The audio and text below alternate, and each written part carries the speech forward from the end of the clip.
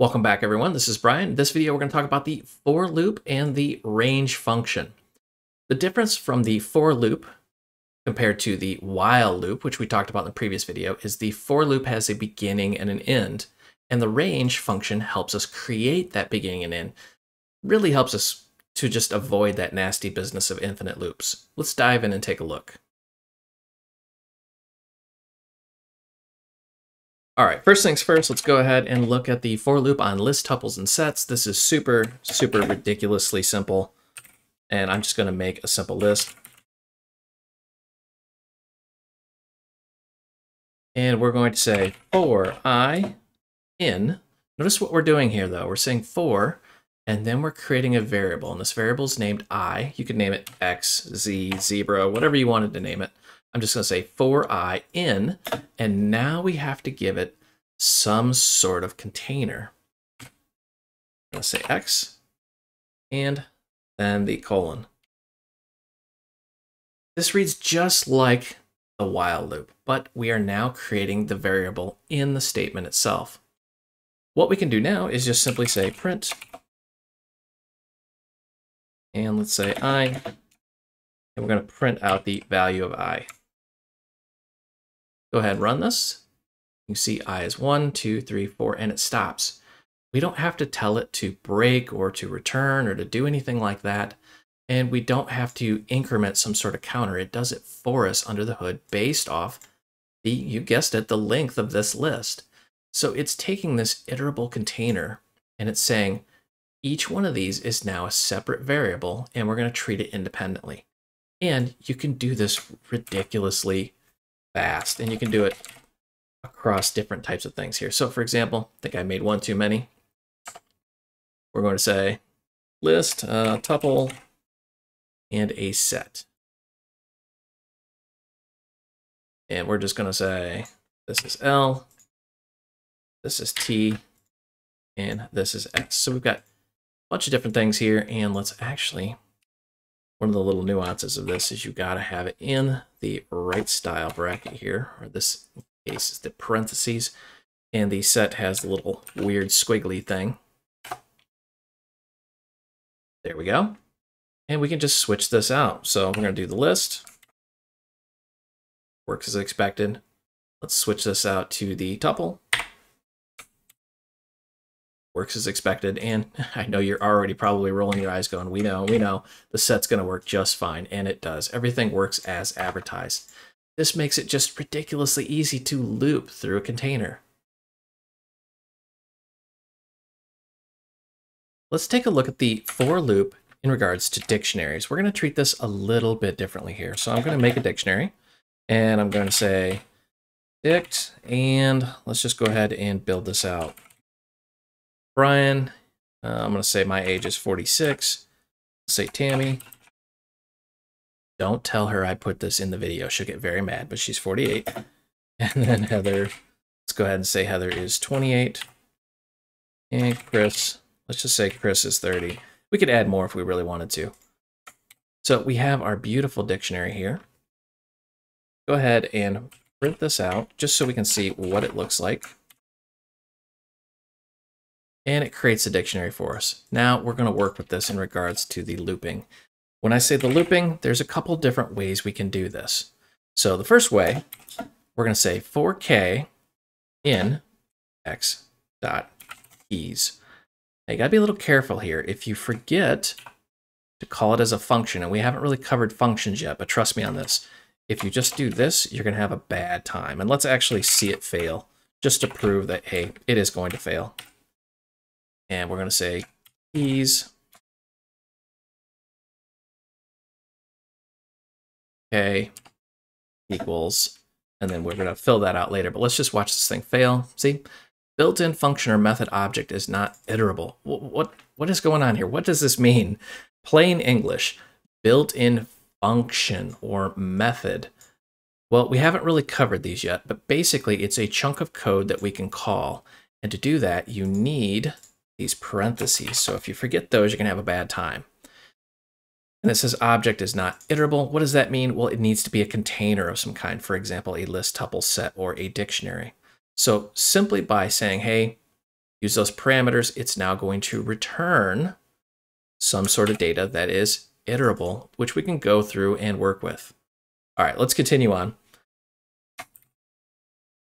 We're going to say X, and we want to get that specific key. And I'm going to just assume you watched the previous videos, but just in case you skipped them, let's slow this down just a smidge here. First things first, we need to fix our little error there. So what's going on here is we are creating our dictionary. The dictionary is just a key value pair. Key value, key value, key value. And you can see that in the dictionary right here, where it's created those key value pairs. Now we're going to say for each K, or each key in our dictionary's keys, it's going to return back some sort of list. We're going to say for each one of those, get the value. So we're saying XK. So really what we're saying here is X is a dictionary, K is the key. So we're saying for whatever key, for example, if it was Tammy, it's going to say print out Tammy, because that's the key, and then print out the actual value here, which is that right there. So each key is going to correlate to a value. So what I'm trying to really drive home here, maybe I explained that badly. So keys, and then you got your key value, key value, key value. There is another way of doing it. And I wanted to bring this up simply because you're going to see people do it both ways. So we're going to say for K, comma, V, this is going to blow your mind if you're coming from another language. We're going to say two different variables here, key and value, in, we want to switch this out to items. And again, we're calling a function, so we need those parentheses there. If we forget those, we're going to have a bad time. And because we are now pulling these or unpacking those, we don't have to do this little bit here. We can just simply swap that out with our variable. So what items is doing is, well, it's actually pulling each key value pair out and returning it. So now it can unpack the key and the value. So you have two different variables. Let's see that in action here. Let's save and run. Actually, let's call this items so we don't get that confused with the keys. And sure enough, items, and it has unpacked them correctly. Bryan 46, Tammy 48, Heather 28, Chris 30. So which way's better? Well, it depends on what you want to do. Personally, I tend to do this method right here. That way I don't have to mess around with all these little brackets remembering what does what. But each way is perfectly fine. Let's talk about range, and we've touched on it briefly, but let's really look at range. So let's kind of quick review here. We're going to say X equals, and we want a range of 5. And if we print this out, this is where you're going to get really confused really fast. So let's go ahead and run this. And here's our X right here, range 0 to 5. Wait, what? You're thinking this is going to return a list or something like that. Actually, it's going to return a function call. So there's range 0 to 5. What is this 0 to 5? Where did this come from? We said 5. Well, we're going to look at that in the next little segment here. But just understand what we're really doing is we're saying X is really going to equal a call to that function. We're going to cover functions in depth in other videos. It's actually a large topic, so we're going to split it into multiple videos. But just understand what's going on here. You're not actually getting some sort of iterable container that you can go through. But what we can do here now is something like this. For I in X, notice how I don't have these parentheses because we are not calling a function directly, we're calling a variable. If you try to do something like this, you're going to have a very bad time. Just understand the difference between those. And then from here, it just becomes really ridiculously simple. This is what I love about Python. Everything just becomes very simple to the point I'm almost embarrassed to just even talk about it. Because to me, because I'm an old programmer, it seems like just common sense. And there we go. Range 0 through 4. So what's happening under the hood here is it's saying for I, so we're creating a variable in X, and this variable is actually pointing to a function. So it's making this function call, getting that value back, and then it's going through each item.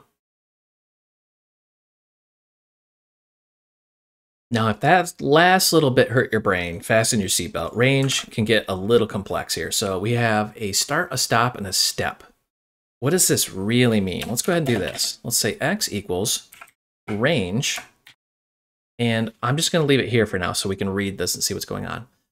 We have stop int. So that's the default, but there's different ways of calling this. You can do a start, which means the number you're going to start at.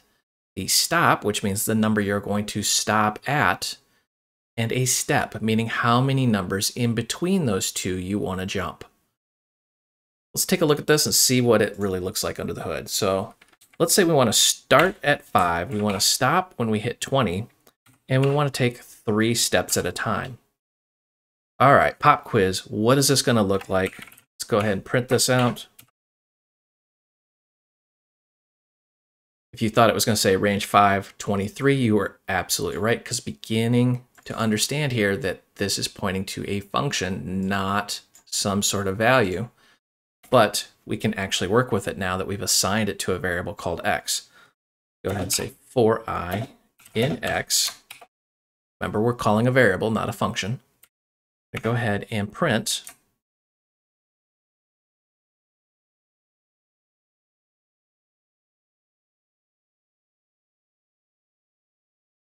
okay, bonus round. Who knows what this is going to print out here? Let's see. Starts at 5, and then it goes to 8, 11, 14, 17, and it stops at 20. Notice how it didn't fire off at 20. If we said 21, let's see what happens. Now suddenly it includes that. So that's the major takeaway from here, is it's not going to include that stop. It's going to stop when it gets to there. Remember, under the hood, this is using some sort of loop. It's saying probably something that we've seen before, like this. While, and then x is less than 20. So when it gets to this 20, it's just going to break out of that loop and stop doing it. Once you understand how this works, it makes life ridiculously simple. Something like this would require a little bit of math and other languages, but Python, as usual, makes it nice and easy. I hope you enjoyed this video. You can find the source code out on github.com. If you need additional help, myself and thousands of other developers are hanging out in the Void Realms Facebook group. This is a large group with lots of developers, and we talk about everything technology related, not just the technology that you just watched. And if you want official training, I do develop courses out on udemy.com. This is official classroom style training. If you go out there and the course you're looking for is just simply not there, drop me a note. I'm either working on it or I will actually develop it. I will put a link down below for all 3 of those. And as always, help me help you. Smash that like and subscribe button. The more popular these videos become, the more I'll create and publish out on YouTube. Thank you for watching.